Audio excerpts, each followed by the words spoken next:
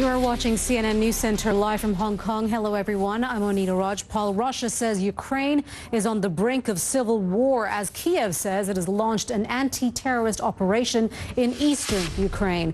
Activists calling for a break with Ukraine have control of key buildings in at least 10 towns and cities in the Donetsk region. But Russian President Vladimir Putin denies there is any Russian interference. In a phone call with U.S. President Barack Obama Monday night, Mr. Putin said politicians in Kiev were to blame. Well, let's take you now to the Russian capital, and CNN's Diana Magne joins us live from Moscow. And Diana, some have been describing that phone conversation between the two leaders as tense.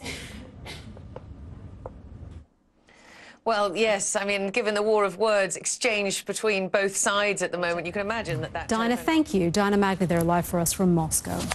Court is back in session and a new witness is on the stand on the murder trial of Oscar Pistorius. That's after the prosecution and the defense wrapped up days of questioning of the athlete. The double amputee says he mistook his girlfriend, Riva Steenkamp, for an intruder when he shot her. The state is trying to prove he shot her intentionally.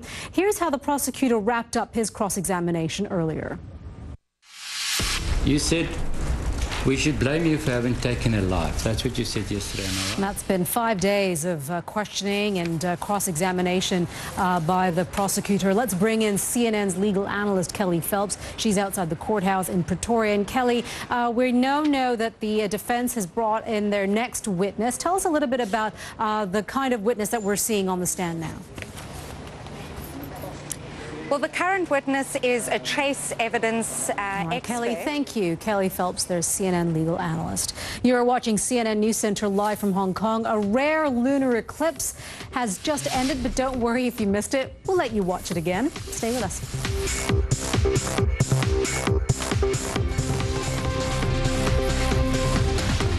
Hello again. You are watching CNN News Center live from Hong Kong. Today marks 1 year since the Boston Marathon bombings, and the tragic events of April 15th last year sent shockwaves throughout the United States and even the world.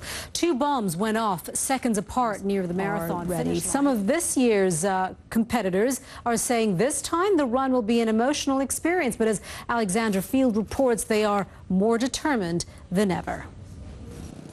A freshly painted finish line, and with it a new beginning for 36,000 runners ready to cross it.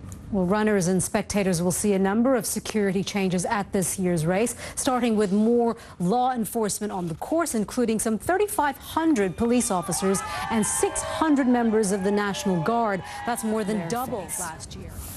In Britain, another somber anniversary is being marked today. 25 years since the worst ever disaster at a sports stadium. On this day in 1989, 96 Liverpool football fans were crushed to death when too many spectators were crowded into an enclosure before the start of a big game. It took place at a football ground in Sheffield in the north of England. The name of the stadium has become inextricably linked with the tragedy, Hillsborough. The original inquest verdict from 1991 was tossed out, and as Dawn was just reporting, a new coroner's inquest was ordered. The purpose is to determine how all 96 victims died. It began just 2 weeks ago and is expected to last a year. We'll be right back. 28th.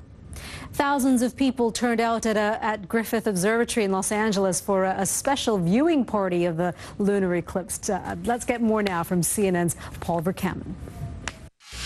Here at the Griffith Observatory, they had their own sort of lunacy in a good way. We weren't able to see this blood moon here in Asia, but you can get a shot of this. It's pretty spectacular in its own right here in Hong Kong, a moon reflected there on one of the very tall skyscrapers that dot our skyline. Well, let's get you now to Mari Ramos at the World Weather Center for more on this this beautiful sight there. Did you get to see it? No, it's raining here. I'm so upset. You know, I'm up early enough to be able to see it, 2 in the morning, and no, we didn't get to see it. So that's why I have this picture here behind me. This is back from 2010 with that total solar lunar eclipse. Excuse me. I'm kidding about that. It happens sometimes. But anyway, back to you, Monita. Mari, thank you very much. I'm Monita Rajpal at CNN Hong Kong. Let's join our partner network, CNN US, for more on the crisis in Ukraine and the search for Malaysia Airlines Flight 37.